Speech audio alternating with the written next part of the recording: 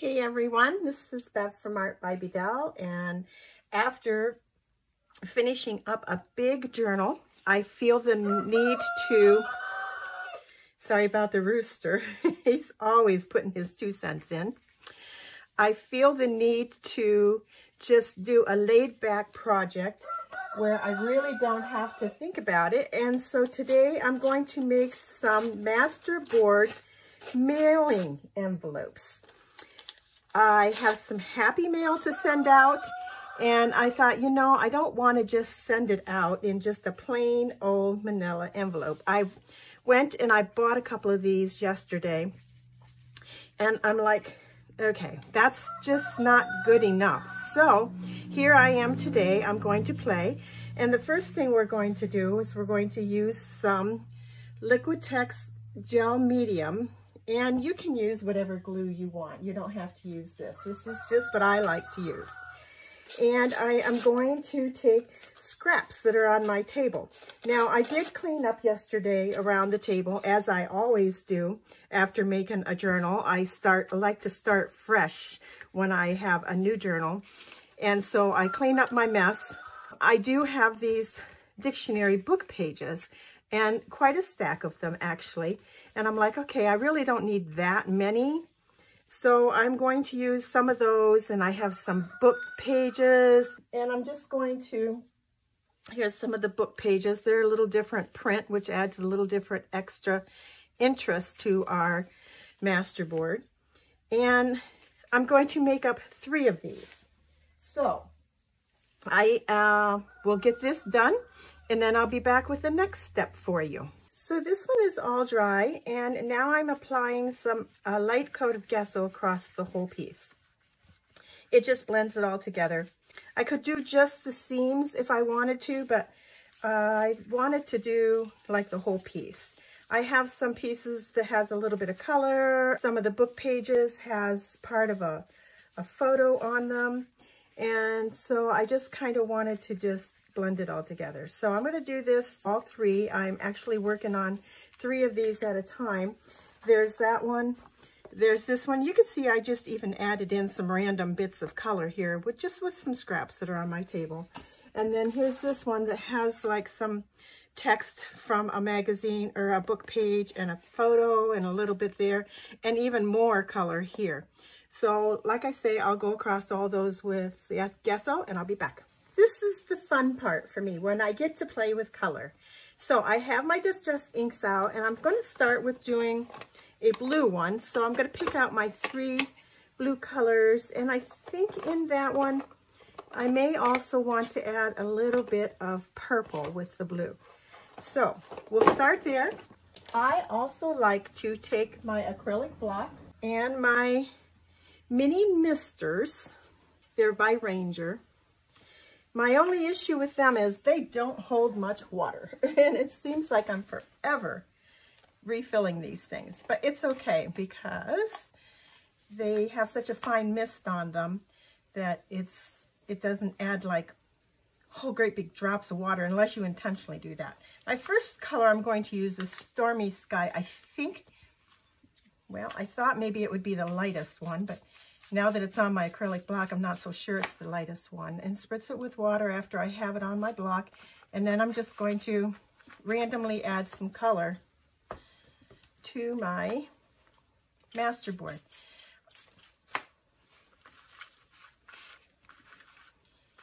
And then I will dry this in between each color, just because I don't want to muddy them up. Although when you're doing like the same shades of all one color, it's not going to get muddy, but I do tend to just dry everything in between. My next color I'm using is Broken China. Missed that. That looks pretty with the Stormy Sky.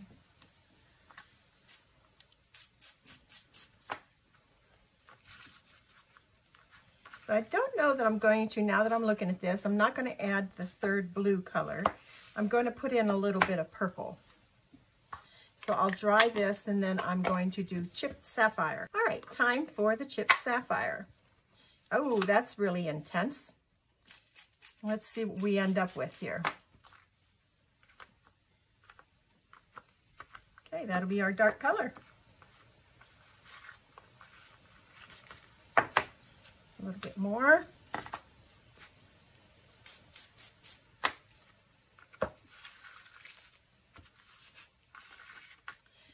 And when you're doing this, don't forget, we're doing our flap up on the top also, the inside of the flap.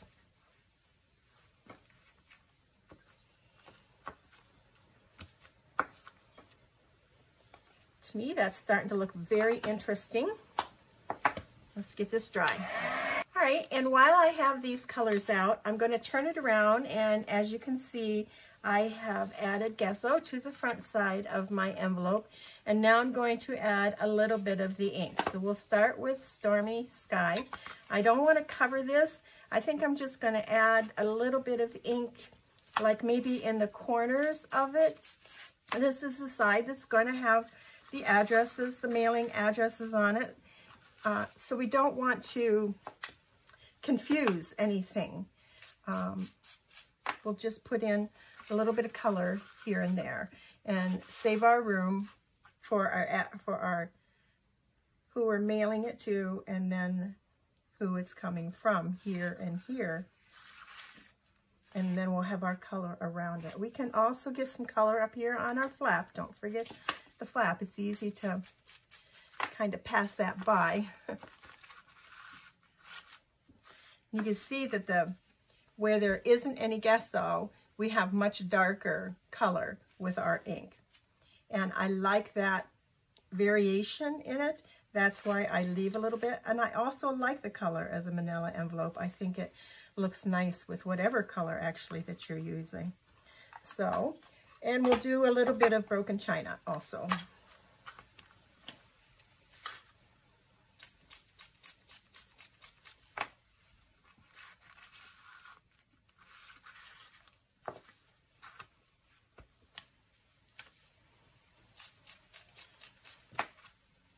You can add your ink in different ways. You can use one of the applicators and rub it on. You can use a cotton ball and rub it on. You can take your ink pad directly to your surface and rub it on. There's many different ways you can add your ink. You don't have to use an acrylic block. It's just what I like to do. Okay, we'll get this dry. Back to the back. At this point, I want to use a little Distress Oxide, and I have mustard seed that I want to use today. Or wild honey. I'm going to change my mind. I'm going to do wild honey.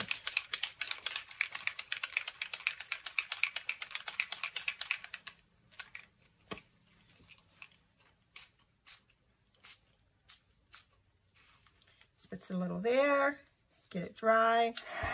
And we've turned it around to the front, and we're going to add a little bit of the wild honey on the front, and then we'll let it dry.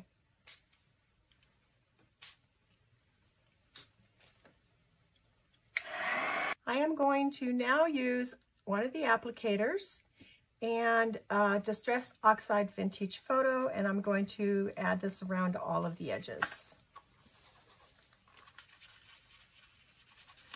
Just like inking up any of your projects that you do. We're going to get at the edges and then see how much more we want to add after we do this. For my next step, I want to add some stamping. And I have this acrylic script stamp here and some Distressed Walnut stain. And I'm just going to randomly add a little bit of script on both sides of this envelope. Again, keeping away from where I'm going to put addresses. I have this stamp. It's not readable. I can't tell where it's from. And it says art on it.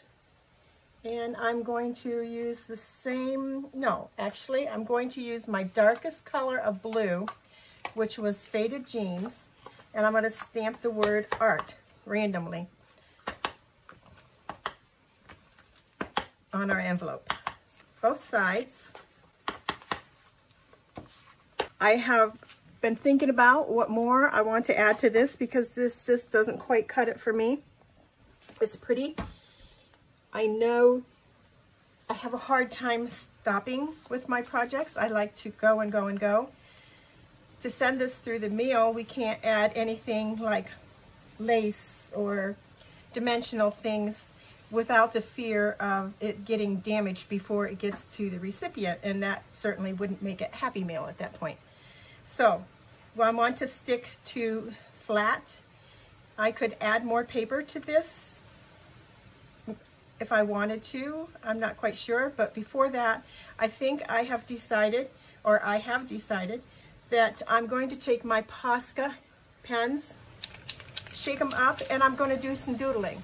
So I'll let you watch for a little while, and then I'll come back when it's all done.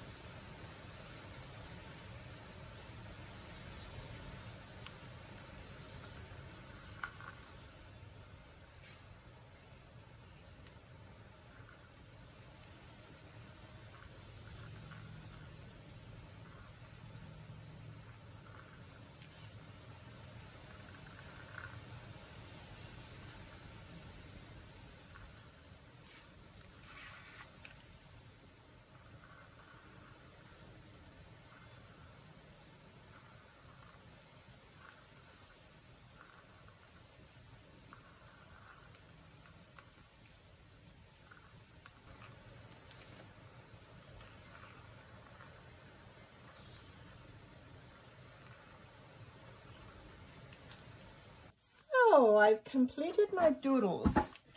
As you can see, they are not perfect by any means. It is kind of just fun. That was my plan today, was to let go and have a little bit of fun without any stress. I just wanted to do some art without being too concerned about the outcome of it. Is this beautiful? Well, in my eyes today it is, because I was relaxed, I was enjoying myself, and there was no stress involved. So here we go. We are going to finish this up with a little bit of splatters. Now the only thing I've used while you were away was my Posca pens, my paint Posca pens. Now I'm going to add splatters with Dr. Phil Martin's Calligraphy Copper Plate Gold ink. And I will use, I kind of ruined my, yep, the rooster's back. I kind of ruined my brush, so let's see how well it will do with making splatters, even though it's stiff and okay, so it still makes splatters. So I like the gold splatters, and I might even go along the outside edge of my envelope with some extra gold here when it's all done. I haven't finished the front side with any doodles yet. So I've added gold splatters. Now I want to take and add some white splatters. And for that, I'm just going to water down a little bit of gesso. Take some gesso out of my pot, put it on a palette. It's not going to take very much. That's probably too much. And I'm sorry, I'm doing this off the side of frame here. And then I'll add a little bit of water and mix that up until it's the consistency of probably like milk. And then I'll just add some white splatters. Now you might be saying, gosh, Bev, that's not junk journal style, or that's not, what kind of style is it? I'm not worried about style today. I'm worried about relaxing and enjoying myself and just chilling, getting ready for the next project I have in mind, but yet not worrying about that project, just chilling. Everybody needs a day to chill. There we have it. That's what it's going to be. I'm going to do the other two probably in a green color. This one is dominantly blue, so I'll do a green, and then maybe, I don't know. We'll have to wait and see. So there we have it, guys. Thanks for watching. I hope you enjoyed this. Now these projects, these envelopes can be used, like I'm going to use mine, for sending out happy mail. And how fun would it be to receive these in the mail and then use these in our journals? We could rip them up, we could fold them in half and use them as a page in our journal and have a pocket already made for us. There's just so many things you can do with it, so it won't be wasted. We can use it. We can use it just to store ephemera. We can use it to make a folder with. Yeah. So if you happen to get one of these in the mail, then don't throw it away. Use it in your journaling. You have a great day. Thanks for watching. Bye now.